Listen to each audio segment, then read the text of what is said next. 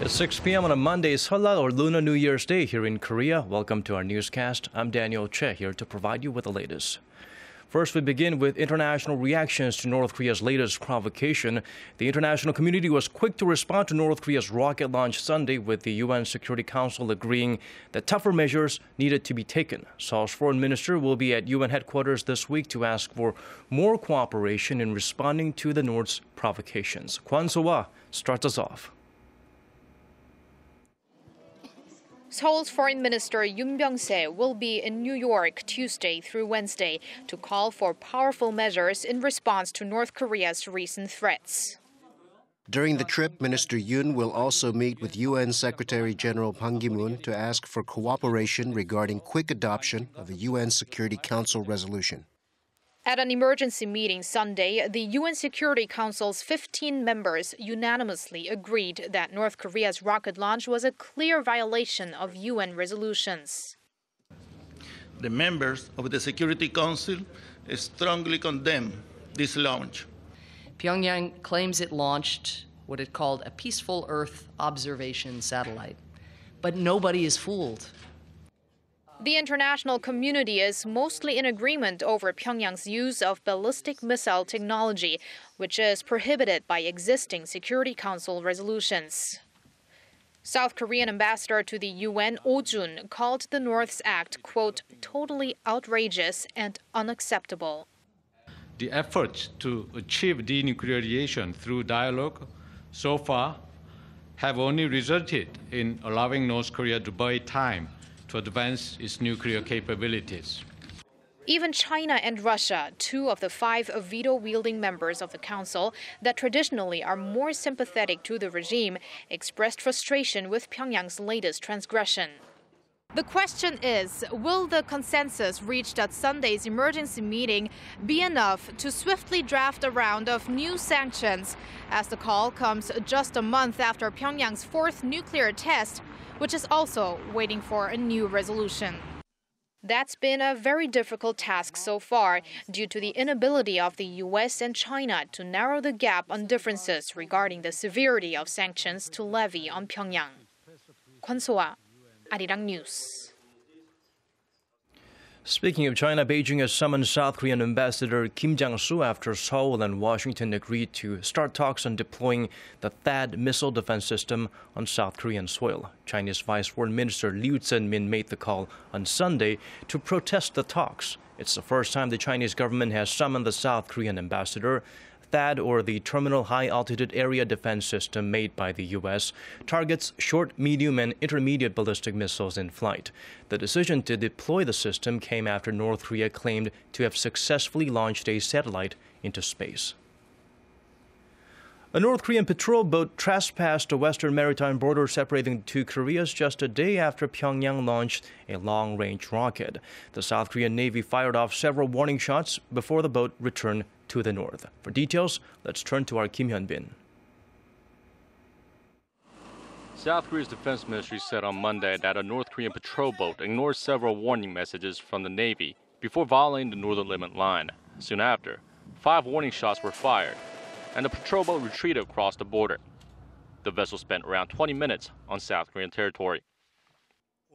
At 6:55 a.m., one North Korean patrol boat crossed the NLL and ignored our warning broadcast. We shot off warning shots and then it retreated. The ministry added that the nation's military remains on high alert after Pyongyang's long-range missile launch, or what the North calls an Earth observation satellite. South Korea's chairman of the Joint Chiefs of Staff, Lee Sun-jin, on Sunday said there is a high possibility Pyongyang could conduct an unexpected tactical provocation and ordered the military to maintain combat readiness. The North's patrol boats have often trespassed into South Korean waters on the NLL, as the communist regime refuses to recognize the NLL and demand the line be moved further south. The NLL was drawn unilaterally by the UN command when the 3-year Korean War entered a ceasefire in 1953. The two Koreas have engaged in past conflicts near the maritime border in 1999, 2002, and 2009. Kim Hyun-bin, Arirang News.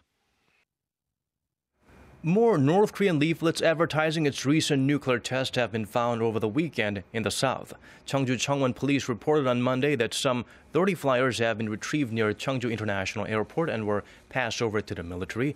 There were also reports of flyers found in residential areas on Sunday morning. Last Tuesday, police retrieved some 30,000 leaflets on the rooftop of a building in Suwon. The contents criticize President Park Geun-hye and glorify the regime's latest nuclear test. The communist state released the leaflets by balloon in an apparent response to Seoul's recent resumption of anti-Pyongyang broadcasts along the border. And now let's check out the traffic situation on this Seollal or Lunar New Year's Day. According to the Korea Expressway Corporation, as of 5 p.m., those headed to Daejeon from Seoul will be on the road for 3.5 hours, 3 hours and 50 minutes if you're headed back to the capital. To Daegu, currently 4.5 hours, 5.5 hours for a trip to Seoul. Brace yourself for a 6.5-hour road trip to and from Busan.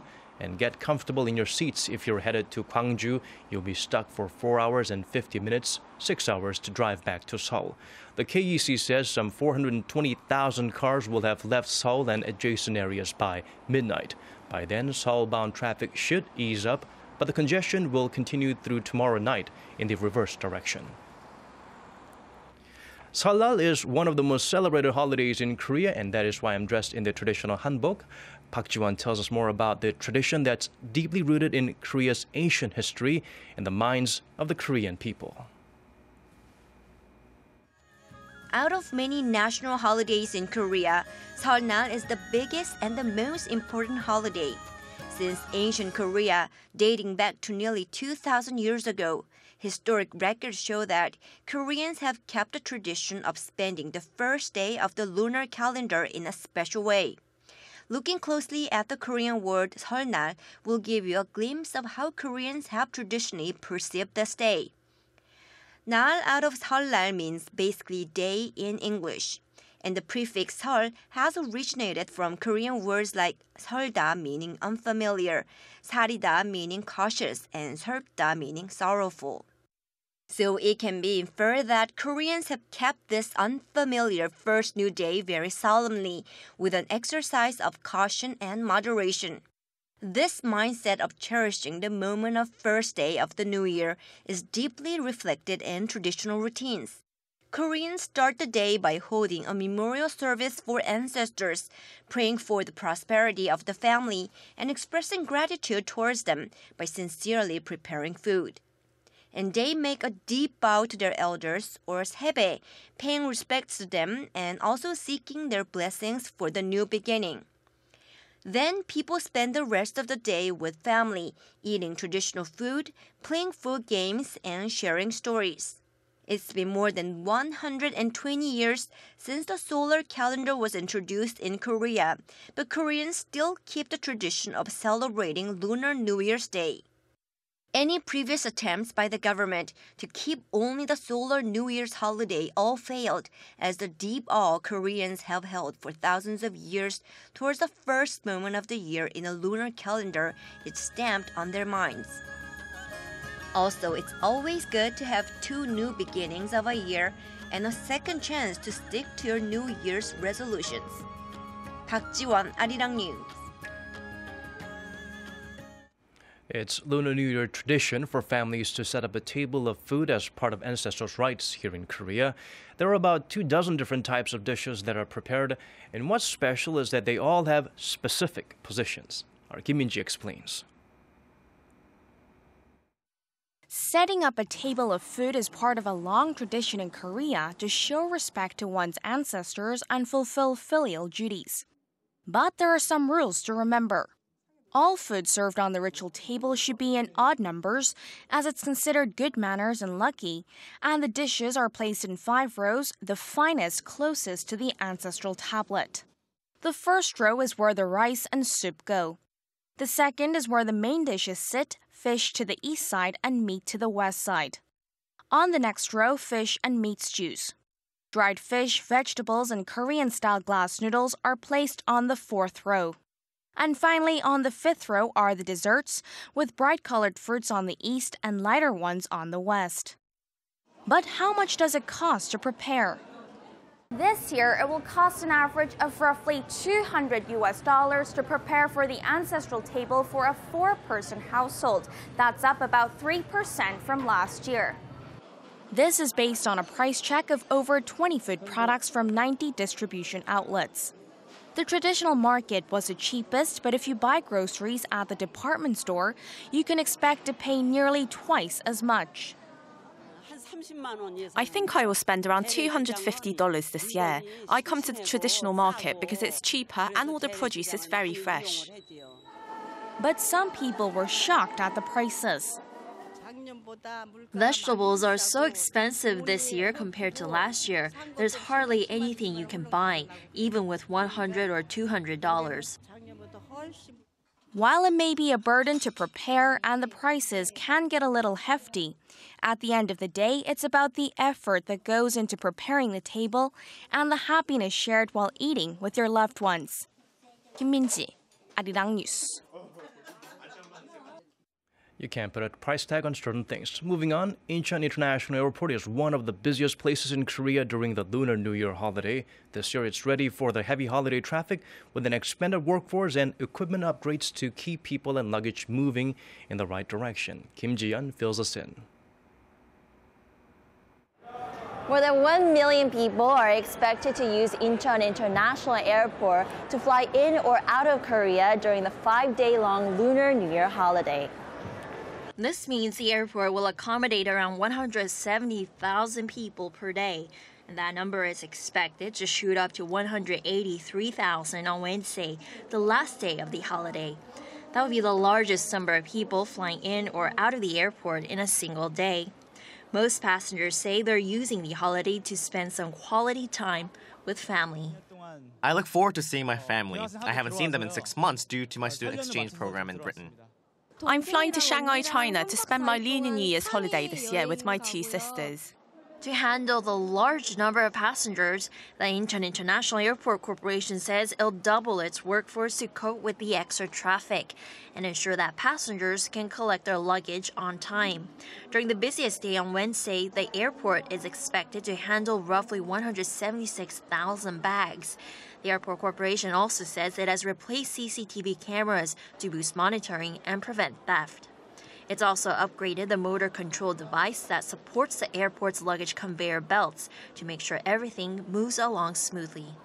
Kim Ji-yeon, Arirang News.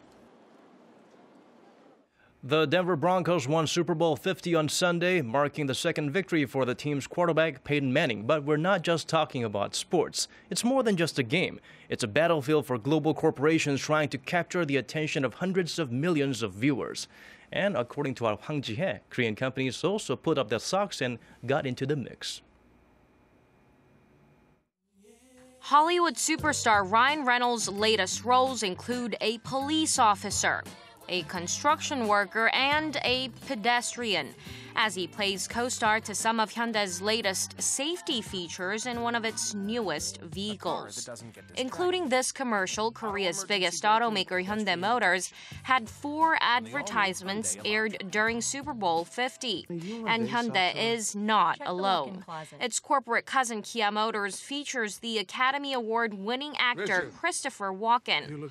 Kia has advertised during the Super Bowl for 7 straight years. Despite the multi-million-dollar cost, global companies fight for the chance to air a commercial spot during the game, which attracts more than 100 million viewers in the United States alone. Counting viewers outside of America, that figure doubles. Companies pay roughly $170,000 per second, which makes the total cost of a 30-second advertisement $5 million. LG Electronics made its Super Bowl debut starred Liam Neeson to promote the company's flagship OLED TV. In the actual game on Sunday, the Denver Broncos defeated the Carolina Panthers 24-10. The winning marks a 3rd Super Bowl title for the Broncos and the 2nd for quarterback Peyton Manning. Hwang Ji-hye, Arirang News. Accomplishment for this team. On a more somber note, rescue efforts are ongoing in Tainan City, Taiwan, after a 17-story apartment collapsed at 4 a.m. Saturday local time following a 6.4 magnitude earthquake. Officials said late on Sunday that so far, 310 people have been rescued from the rubble of the Weiguan-Jinlong complex. 100 of the nearly 500 people injured have been taken to hospitals.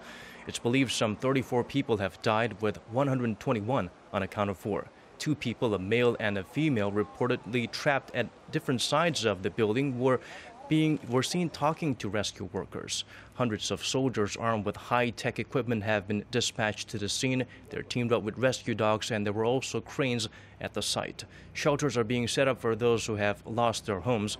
Taiwan is located near the junction of 2 tectonic plates and often experiences tremors. The latest catastrophe has reignited calls for improving the country's public safety management system. The Zika virus is spreading rapidly across the Americas. The latest reports from Colombia reveal that more than 3,100 pregnant women are now infected.